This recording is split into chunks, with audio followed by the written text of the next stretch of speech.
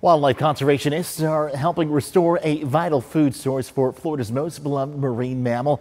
WPTV News Channel 5's Josh Navarro tagged along to see those efforts firsthand.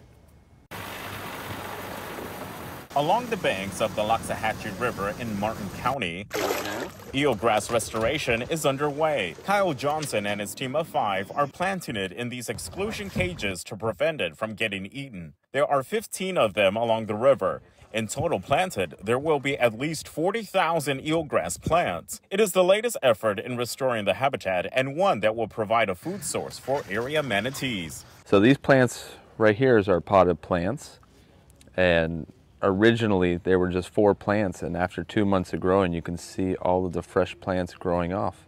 And it's just like the grass in your yard. They have rhizomes, so they grow underground and they grow through and continue to recolonize the area. There are 7 restoration sites along the Indian River Lagoon. The Loxahatchee River is the first one receiving plants today after fundraising efforts by the Fish and Wildlife Foundation of Florida. What we've seen the last 2 winters is they're choosing to come to the warm water areas again, despite the loss of seagrass. So it's really important that we restore that food source. Recently, there has been a high mortality rate among manatees due to starvation. Harmful algae blooms is a primary cause in recent years.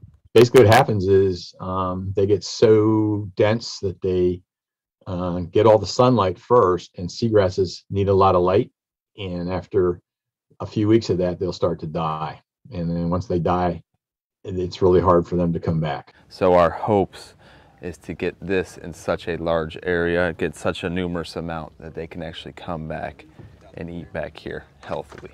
Biologists will be back out planting on Friday and will continue north along the Indian River Lagoon. In Martin County, I'm Josh Navarro, WPTV News Channel 5.